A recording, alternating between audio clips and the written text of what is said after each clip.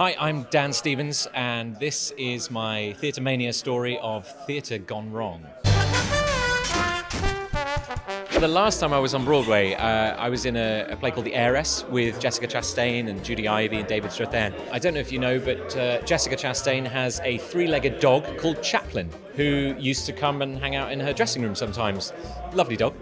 And one matinee, Chaplin was getting a little bit lonely. Someone left the door ajar, and he just decided to run out on stage in the middle of a scene.